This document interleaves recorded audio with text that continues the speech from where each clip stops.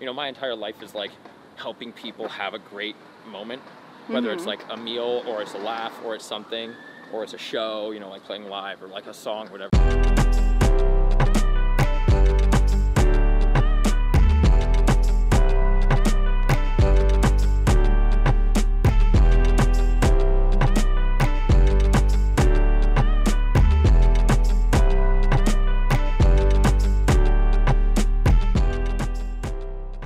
Welcome to the first first jog. Come on, gotta keep up. All right, so let's do it. What up? My name's Sullivan King. We're out in Hollywood, my home city. You better stop, boy. We're in my home city of Los Angeles. We're down in, what is it? Just kind of like the heart of Hollywood. Heart of Hollywood, Los Feliz area. So she's already winded. This is pretty funny. I do a lot of cardio for sets, actually. I try to do about, 30 minutes, 40 minutes of a spin bike when I'm home, also about an hour on the treadmill for this reason, because on stage I do a lot of running and a lot of breathing and a lot of screaming, and that takes a lot of skill. You're like an athlete over here. Oh, of course. You see this body? Lean and mean. I got like 2% body fat, nothing but muscle and bone and metal. Shut up my camera. It's kind of stable. Are you done? Are you good? How are you feeling? Ready to keep it up? I'm pretty good. Come on, I feel a little like more. you bring out a bit more than me, but I also bring out a lot. We gotta go. Gotta go. Ready? Everybody be able to be watching this on a treadmill. She's done. Oh my God, that's so good. Pass it over to Laura now. What's up? Good job, Jacob. Yeah, and you have the backpack. Too. Yes. He's got all my gear in it. It's some military stuff. Yeah, now my Hi. She's literally still catching your breath. She's still like, hey I'm sorry, I had to do it to him. Test my fitness. I'm pretty fit for holding this for half an hour. Right? You got some biceps there. Don't want to get run over by that Cadillac meals, the Cadillac grills. Look at the oil that my Cadillac spills. I'm fucking rich from that dubstep money, So broke. So broke. So I'm here with Sullivan King. Gang. So you were originally born in where in LA? I was born in Glendale, California, at Glendale Adventist Hospital, and I grew up in the hills, the foothills by La Cañada, La Crescenta. Oh, are your parents originally from Glendale as well? No, my dad's from Phoenix. My mom was born in New York, moved to the Virgin Islands when she was a baby for a couple years, and then she grew up in LA. Oh, what did they, for what? Huh? Did they move here for what? What did they move here for? Yeah. Life. Because they lived in the islands forever, and they decided that it was time to come to LA for like school and stuff. It was her and her older brother, better schools and all that. And then my dad was in the military. Oh. He was a Marine. Hoorah, Semper Fi, what's up? And then he moved to Oceanside, California, and then when he got out of the military, moved up here. And then they gave birth to a god. What does your mom do? My mom is a watercolorist, and my dad runs the world's largest chain of fine art schools. Very interesting. So art lives in the family. And what kind of music were they playing in the house when you were growing up? Growing up, my mom didn't really listen to a lot of music. I heard more Oprah and Ellen from her room. Oh, wow. As most moms did in California, right? And my dad was everything from country to Disturbed to AC/DC to whatever. It was never really like pop music. It was like a blend of like, he didn't call himself a metalhead, but he listened to like new metal. So he listened to like Stained and like I said, Disturbed, Linkin Park, all that kind of shit. And then I kind of just, once I got into guitar, got into that world a little bit more. Originally, your mom wanted you to pick up a sport, right? But you picked up an instrument? Yeah, exactly. Well, it was anything. My brother started drumming, and I thought it'd be cool if we like played together. So I said when I was 11, I'm going to play guitar, he's going to drum, and we're going to be a famous band like Van Halen. And one of us did that, so. What does your brother do now? My brother works at the family company. Oh. So, standard American dream. How did you find the music you liked originally? Like, where did you find it? Shut up! The music I liked originally was always kind of through my brother, still to this day. Like, most of the music that I ever got introduced to was my brother being like, yo, listen to this dude, Skrillex. And like, whoever, or like, when I first got into like, sort of the post-hardcore pop-punk world of like, Chiodos and The Devil Wears Prada, and stuff like that. Avenged Sevenfold, Atreyu, like it was always Under Oath, always through him and like his friends, so it just kind of trickled down. Before that was like Green Day, kind of your standard like 2003 to 2006 bands like that, The Killers, Arctic Monkeys' first album, so old Foo Fighters a little bit, so it was all the same kind of like rock that you would hear you know, standard to early millennium. And then it just kind of slowly, the only thing I didn't really pick up from him was hip hop and rap. Oh, I mean, yeah. he'd listen to like Lil Wayne and 50 Cent and all that, and that was just never really my thing, because I was getting into guitar and there wasn't any of that in the songs. Were your friends in school also listening to the same music? Yeah, definitely. It was a lot of like My Chemical Romance and The Used and shit like that. We all listened to the same things, you know. So. And you form groups with them also? I didn't really form groups. I used to jam with this one drummer friend of mine every now and again, and like a couple guitar players here and there, but never really did anything with a band fully, and like never went and played gigs and shit like that. That just never happened. You didn't want to, or the opportunity just both never? Kind of like, it was kind of a little bit of both. Like, it never really evolved, like, you know, not to be a dick, but like I moved very quickly through my music. Like, I was very much like write and you know, practicing way more than everybody, and just spent more time on guitar and songwriting and stuff. So like, it didn't really fit for me to be in a band at the time. You know, it was kind of like everybody I worked with, it wasn't really like dedicated, and I knew that if I was going to be 18, 19 years old and doing music, I was going to be putting every moment of my life into it. So, you know, it's kind of like we were talking before the video about like YouTube. I always loved YouTube and wanted to get into YouTube and vlogging and creating visual content, film. But I put so much time into music that just didn't ever happen until really right now. So. How do you describe your personality back then growing up? My personality back then, literally the same as it is now, just slightly less comfortable. You know, like when you're 18, it was, you know, like starting to date, starting to do stuff where you're like, wanted everybody to like you, didn't want to make the wrong moves or say something stupid, whereas like now I just don't fucking care. You know, I do whatever makes me comfortable and what makes me happy in life, and that's a big part of living. And let's cross the street before we die. Oh my god. Yeah, so that. School growing up? He was there first. Sorry. LA driving, dude. I know. What was that? Did you like school growing up? No, I fucking hated school. School sucks. Don't go to school.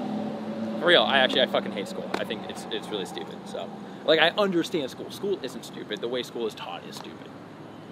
Did you, or I guess... She's like, no, oh liar. Guys, watch. Get a degree. So you spent all your free time just, what did your parents think of you just ignoring school and spending all your free time making music? My dad didn't care. My dad was super into it. He knew that I was a great guitar player kind of growing up. Hi, puppy. Hi, boo-boo. What's up? So my dad was super into it. He bought me my first guitar and paid for lessons in the beginning and stuff like that. And I really just always spent all my time playing guitar. Like, when I first started off, it was like 6 to 8 hours a day of just constantly playing and practicing. Yeah, so when I was doing that, he was like, when I was like 17, 18, I was like, I'm going to go to music school or do something. And he was like, okay, cool. My mom was like, no, you should probably like go to school for a semester. And I showed up, did all the tests, did the SATs multiple times to get better grades because I fucking sucked. And it wasn't that I was stupid, I just sucked at school, you know what I mean? And so from there, I basically went in and they were like, hey, you're stupid. And I was like, no, I'm not. And they were like, yeah, you're stupid. You got to do stupid people classes. And I was like, that's not fair. And so I just didn't go to college. And instead I went into music. What kind of career options did you have in mind before Icon? Like, were you going to be a guitarist for a band, or like what were you thinking? I never really knew. I mean, what I was going to do, there was always something, I always wanted to do something creative, but if I was going to go to college, I was going to go for poli-sci and go be a constitutional lawyer. And because it was always my dream to become president of the United States, and I didn't end up doing that. Maybe not yet. 2044 is my year, though. I'm dead serious, too. I was going to crush that shit. Like that, or become like a senator, or do something cool.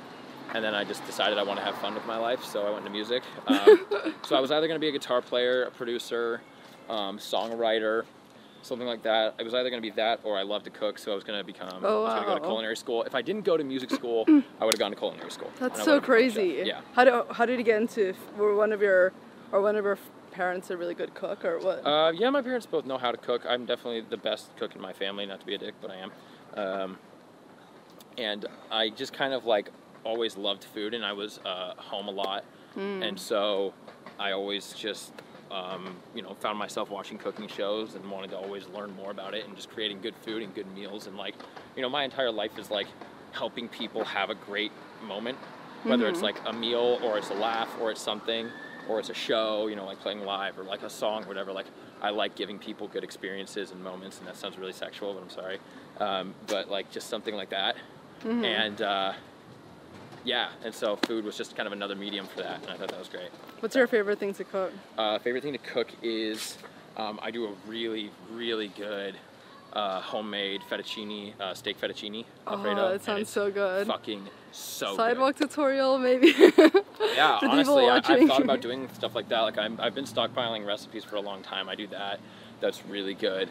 I do a good chicken mole, like a really nice chicken mole. What else? Really good pesto gnocchi and scallops, seared scallops. I'm really good at that. So I have it's actually a lot of Italian-based stuff. I love making pasta and really working with my hands a lot. I think that's really, really something fun. I moved to Miami, and the kitchen we got, the big thing for me was gotta have a big kitchen. Yeah. And we have this huge marble countertop, and so I'm constantly rolling my own pasta. Cool. And stuff like that. So yeah, my wife lives great. And then going back, so your brother got FL Studios first, and did he teach you? Yeah, I don't know. How'd you find that out? Where'd you learn that? You're doing your research. Look at you. My brother had FL Studio on his laptop because he wanted to be a rapper, and he was a good rapper. And so he was like, "Yo, make my beats, and I'm gonna make songs." And that's pretty much what actually happened when I was 15. Nothing ever went anywhere, but he was like, "Yo, learn how to do this." And I just thought production was really cool. I couldn't mix or anything, so it sounded terrible. And I would just sit outside for a couple hours a day and sit and work on beats on his laptop until it died. And there, I kind of stopped for a couple years. And then once I started wanting to go back into music, I was 17, 18, I heard about this school called Icon. And then once I went and did research on it, I was like, yeah, I'm going to do this. Yeah. So here we are. And are you still in contact with your guitar teacher? Was he in the Briggs or something? Yeah, he was in the Briggs. His name was Joey LaRocca. I haven't talked to him at all, really, in the last few years. I don't talk to really any guitar players. I really only took lessons for about a year and a half. Oh, okay. And then from there, just went on and did all my own learning. So, yeah, that'd be crazy for him to know that you're touring and everything. Oh, he definitely does. He's a family friend. I'm sure that they've heard through parents. Or whatever. We were all super close. So yeah. And were you deciding between a few music schools, or did you just No, I mean there was a couple other ones. There was SAE and stuff like that. There's one other one I can't remember. Full Sail was another one, which I think was in Florida or something. And I never went there because they didn't really have the curriculum as far as electronic music, and that was what I really wanted to get into. So that's why I ended up going to Icon. Yeah, this was how many years ago? Oh fuck, 7 almost. Oh wow! It was actually as of October 1st, I realized it's the 7-year anniversary of me going to Icon. Damn, that's crazy. Yeah. That's kind of early on. A lot of their alumni haven't even gone there yet at that point. That was the very beginning. I had gone the semester before, the semester right after Keizo graduated, and the one right before Jaws started. So I was in that little pocket of all the OG OG Icon crew, and we were all super close, super tight, because it was a very tight knit class at the time. Really not a lot of kids. It was 24 kids a semester. And it was a totally different vibe than the last few times I've gone there and stuff, and it was just definitely a good experience to have. Yeah. And where was your career at by the point you graduated?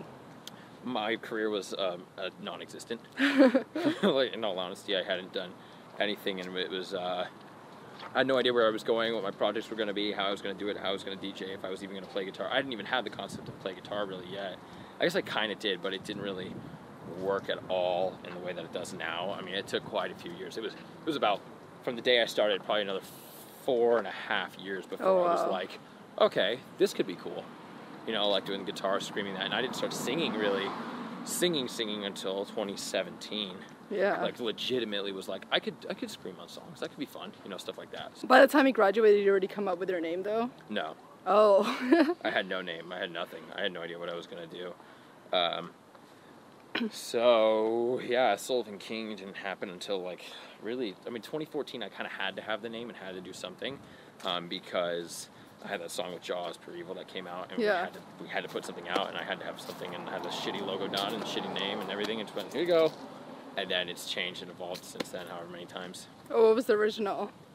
Original what? Name? Oh, the original name was Sullivan King. Oh, okay. But it was just logo-wise, it looked like trash, you couldn't even see it on the artwork or anything, and that was just how it went. So.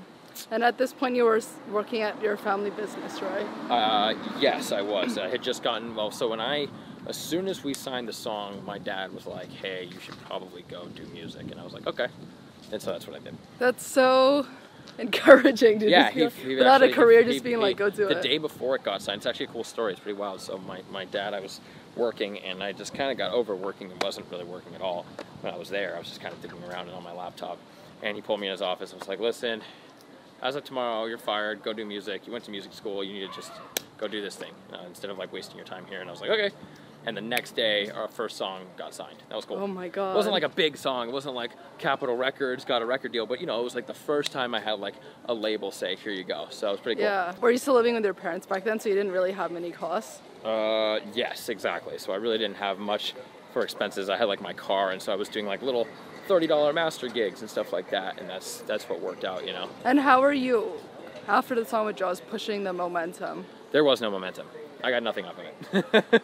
The song kind of came out, and, you know, from there, it was a very slow climb. 2014, nothing really ended up popping off. I didn't really have my sound down. I didn't have my branding down. I didn't have anything really in place of, like, this is how everything's going to look and sonically going to be perceived and et cetera off that. So nothing really happened until, I'd say about mid-2016 was really when things kind of started to make a little bit of sense, and I was like, okay, I could do this guitar thing, and, you know, the guitar was totally different. A lot of it was just not even remotely in the same ballpark as it is now, the way things look, sound. You know, and social media is a totally different place as far as like how you're perceived and things. So hadn't done any tours, had done maybe 4 shows, so nothing. It was just a flat line. Yeah. Where would you say got our initial momentum from then? What was that? Where would you say got our initial momentum from? Initial momentum really, I would say, came from starting to do those guitar cover videos that I did where I was remixing songs but playing guitar. And I was working in a studio at the time called 17 Hertz in North Hollywood, which is actually where Metallica recorded the Black Album, Motley Crue did Dirt, and a bunch of stuff that. Yeah, super legendary place. And I was producing some like bands and some artists and doing like some ghost production and like little things for like, you know, pop artists and stuff. And from there, I met a good friend of mine who is the studio manager. His name's Luke Sanchez, awesome dude. And he started filming. He bought a camera, a little Sony like what I got, and he was filming me doing like these little guitar cover videos, and they were really dope, and they kind of started to pop off online. People were like, oh, this is rad, and EDM was picking it up, and a bunch of guys. And I had productions and music out before that, but it wasn't really getting any traction. So that's how it kind of like there was some sort of build there. It was like doing one of like the Excision song With You, and I did this solo thing, and he was like, yo, that's dope. You should, you know, I asked him for stems, did the remix. Remix did really well. I think it was I guess that was actually probably 2017 when that came out, but like as far as on the music side, what really did it was a song with Riot 10 called Fuck It. Mm-hmm. And that song got picked up by like Chainsmokers and Zed's Dead and a bunch of guys, and it was like right then and there. And then on the touring side, I went on the road with Icy Stars, and that was kind of like how I got signed to a booking agency, and then we went from there. So, you know, it was just kind of like there was, you know, like the branding online that needed to happen, the music and touring, and those were kind of like the 3 things that came up together. Yeah. And how did you meet Slander? I met Slander through Icon, so we had been talking for a little bit, yeah, and they were all really, really dope. Derek and Scott have been insanely supportive of what I do, so yeah, that's how I got to know them. How about BTSM? BTSM had heard a remix I did of this Knife Party song. Please tell me you're going to stop. Please tell me you're going to stop. Of this Knife Party remix I did when they made Resistance. That came out. I did this like 150 dubstep-y remix thing, which was kind of whatever, but that came out, and they liked it and picked it up. This was like 2014. Okay. So I had put that out just on SoundCloud, and they downloaded it, liked it. They played a show down in Orange County and said, yo, you know, we'd love to meet you or whatever. Like the promoter was like, we're big fans of Sullivan King. And he was like, oh, he comes to these shows every week. You should come down. And I had been going down to his show. I was going to like 2 or 3 shows of those a month. And I went down and met them. Nothing really happened. And then we started talking back and forth a little bit. And they wanted to do like some label releases. So we did, I did like a remix for them. We did a couple singles. And they said, yo, what do you think about an EP? And this was early 2017 probably. And then we dropped this EP together. And then they were like, yo, why don't you come on tour? I was like, let's do that. And they've been fucking awesome, man. They're the most supportive people ever. And was it Grabba to encourage you to start singing or singing more? No, he didn't really encourage it. I just kind of got inspired by the fact that his voice was so amazing. And I was like, you know, man, I was like, damn, this is actually kind of cool. You know, and the way that he writes and like it kind of like, rather than trying to work with a singer which was always, not to be a pain in the ass about it or a dick, but working with singers kind of sucks a lot of the time. You know, you gotta split percentage. They have their own creative direction. You're dealing with other managers. You're dealing with their labels, their publishing agreements, all this other stuff that like can get in the way of like the actual enjoyment of making a song with somebody. So I was like, I'm just gonna start singing on everything, and I'll learn as I go. And I did. And I really was having to constantly practice lyrics and recording and processing and how to make things sound good and fit, and that was a huge challenge. And there's a lot of bad music out there that I've done, but it's finally now where it needs to be. Yeah. And how about performing live? Was that difficult to practice, like the singing? Yeah, it's still something that I don't have 100% down. I also don't sing as much as I want to live because of how fast-paced my sets are. So like on tour, the bigger shows, I intend on definitely kind of doing more just kind of slowing down the performances a little bit so I can actually enjoy singing my songs and not being as worried about like, oh, it's going to sound like shit because I literally have 20 seconds to run through this part before I have to run back and DJ and not fuck up and, stuff like that. So I want to make it way more live performance based for sure. And do you have like a vocal teacher, or how are you teaching yourself? So I never did really in the past. I had one when I was really young, when I was like 12 or 13. We took like, 6 or 7 lessons with this chick. But never anything for streaming, and I hooked up with this chick called Melissa Cross, or not called, but her name is Melissa Cross, and she's one of the most famous and amazing metal vocalists on the planet. She's done Corey Taylor of Slipknot, Randy Blythe, Lamb of God, Crown the Empire, Disturbed, David Draymond. Like, you can go down the list of literally metal vocal gods, and she's taught them. So we worked together for a few times in the summer, like July, August, kind of getting prepped for Lost Lands and the festivals that were coming up and getting ready for tour, and it's been night and day difference of performance. Yeah, it's really amazing. So it's been super fun. Hey, what's up? And I read in a previous interview that some of the songs you're putting out now that you made when you were 16 or 18. Yeah, there's a lot of stuff That's so cool. some cool riffs and stuff. I mean, even Wake Up, I was talking about this at Lost Lands at the producer den. I did that Wake Up, the lyrics were something that I made when I was like maybe 19, so I was like 19 or 20. It was like right when I started in music, and just that intro, it's lonely at the top, like that whole thing was the first 2 or 3 lines were totally something that was from like 4 years, and when I was working with Jeff was like, hey, you should do something you should do like a ballad along with Fight Through the Pain. It'd be cool to do 2 songs. I was like, okay.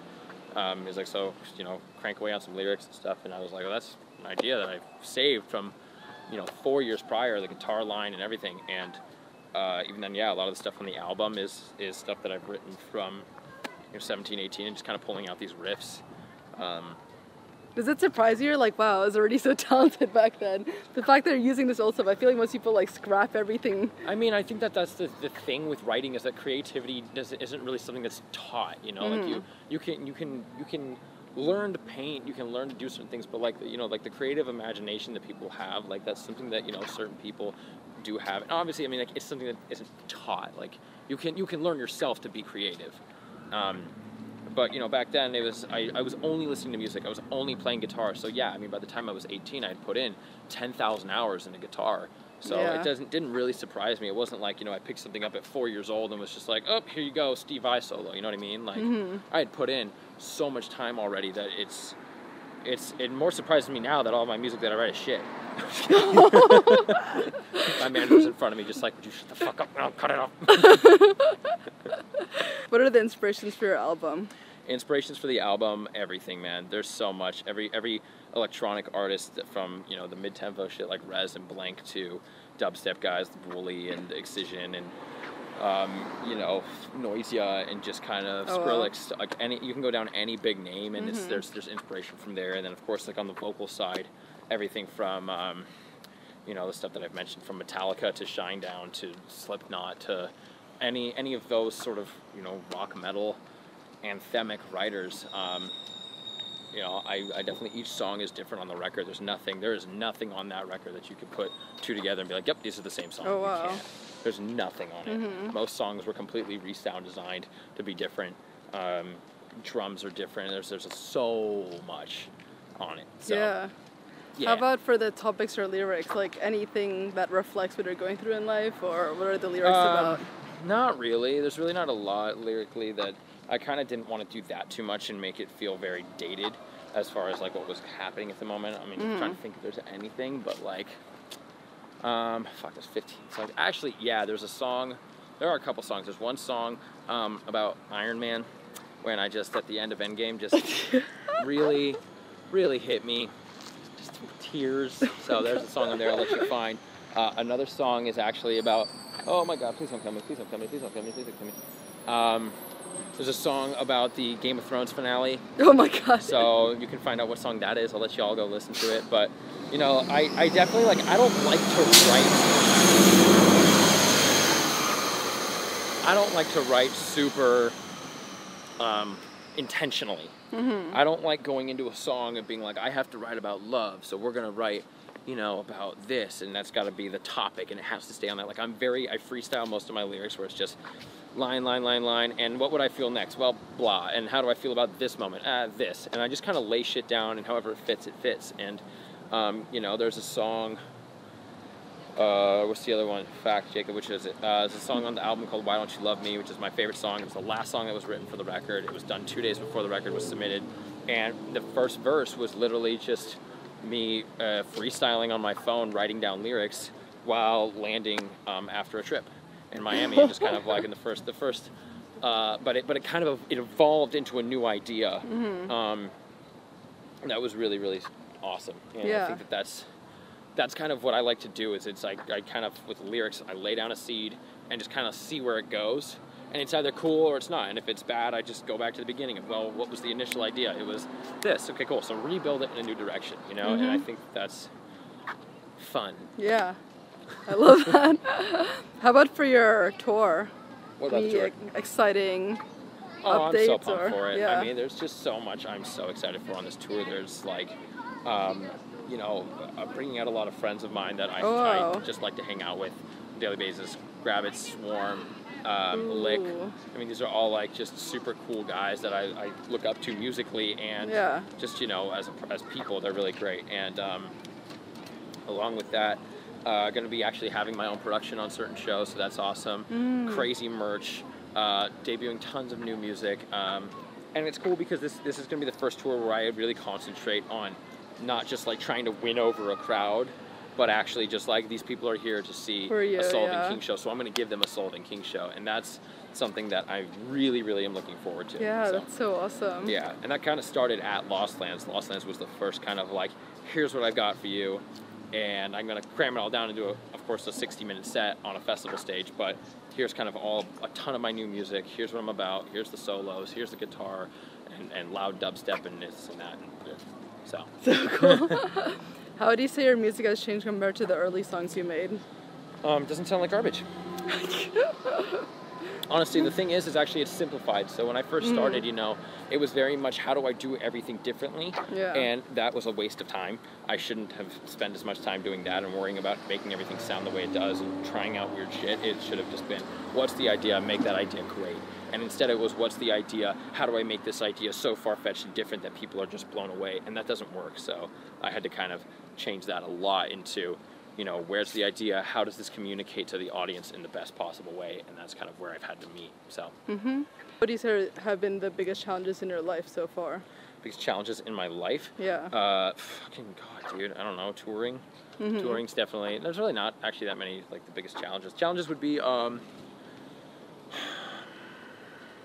Jacob, what are my biggest challenges in life? Trying to complete stuff while you're on the road. That's actually, I mean, yeah, like, I mean, I could be like, yeah, my biggest challenge is, you know, making sure that I eat healthy forever, woo, and say something super profound, but frankly, it's like, it's balancing everything. You know, it's seeing family when I can and working really hard, and when I mean really hard, I mean really fucking hard, and constantly worrying about, you know, the business and how are things being looked at and branding, and, you know, really just running this not as just like, you know, I'm an artist, I can do whatever I want, but like, you know, being more business oriented is way different of a direction. And kind of, I guess, learning the balance of artistry and creativity to business and management. What does love mean to you? Love is affinity. Love is how close do you want to be with people? And like, you know, what is your, you know, your liking for someone? You know, if you love someone, you want to see them every day and you want to be with them, and if you don't love them, you want them to fuck off. So, you know, I think that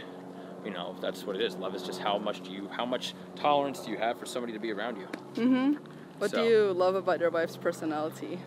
What do I love about her personality? That it's not the same as mine, and that we actually fight about it a lot. So, you know, I love my wife because she is so very, very vastly different from me in almost every single way. Oh, wow. And so it's a challenge to, you know, not a challenge, but it's definitely a big gain to try and get along with someone that has, you know, very different opinions and sort of lifestyle decisions than me.